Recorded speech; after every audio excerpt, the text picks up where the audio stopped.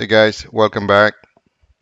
So in this video, I'm going to show you how to add a variable to the collection for the computer name. So if you boot t to a Pixie boot or ISO file, and it comes up with a test sequence, something like this, and you want to hit enter or click connect. Just say, for example, if I choose a test sequence, here's a variable that you can enter for a computer name for the machine that you're going to build. All you have to do is click on that and enter a computer name.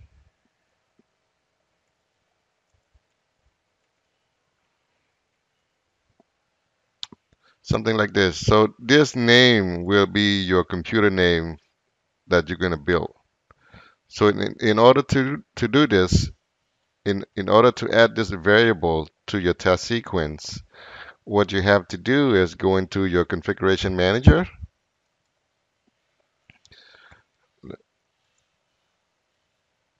go to all unknown. You can select any of the collection, but for me, I'm gonna choose the unknown one.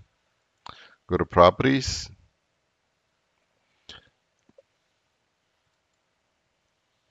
collection variable. This is what it is. I'm gonna delete and recreate it. Um, delete.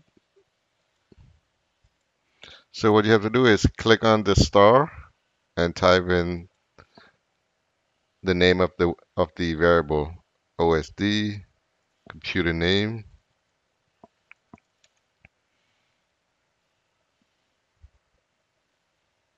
Do not display the value. That's fine. Click OK. If I check this box, so you wanna uncheck this box. That's all you have to do. All you have to do is create this variable for the collection that you're going to deploy your test sequence to. Click OK.